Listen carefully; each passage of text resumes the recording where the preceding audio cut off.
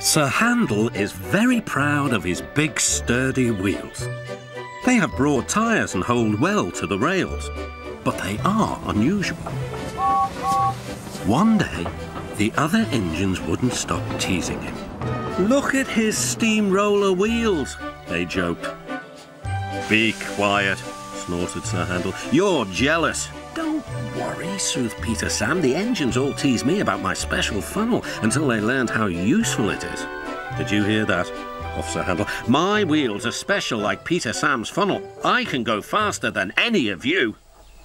Skarloey had a plan to make Sir Handel see sense. "With your grand wheels, Sir Handel," said Skarloey, "you're just the engine to tackle George." "Who's George?" "That steamroller over there," replied Skarloey. "Listen." The steamroller was making rude remarks about the engines. "Railways are no good, turn them into roads. Pull them up, turn them into roads. Railways are no good, turn them into roads. Pull them up, turn them into roads." "Don't worry," said Sir Handel. "Leave him to me, I'll send him packing. George will soon get a run for his money." Later that morning, George was at the level crossing. "Huh," he said. "You're Sir Handel, I suppose." Sir Handel was standing no nonsense. "And you, I suppose, are George, yes. I've heard of you."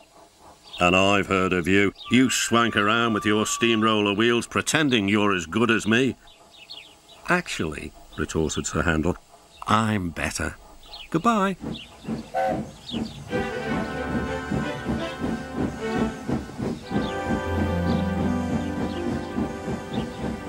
George chuffered on, fuming. Later that day, Sir Handel brought a special load down after the last train had gone. When he reached the road, he saw George trundling home. Sir Handel tried to attract his attention. "Beep, beep, beep."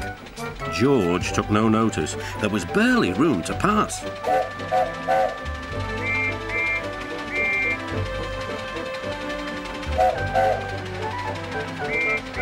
Sir Handel was cross. "Get out of my way, you great clumsy road hog!" "Huh, I don't move for imitation steamrollers," puffed George. They lumbered along as the insults continued. Then there was trouble.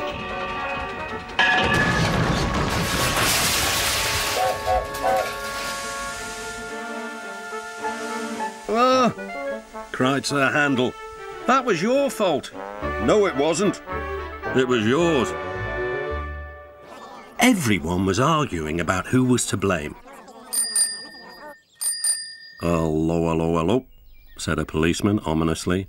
"And what's going on here?" This made everyone stop arguing. They set to work clearing up the mess instead. Next day, the workmen put up a fence between the road and the railway. Then they went away, taking George with them. Sir Handel thought he had made George go away.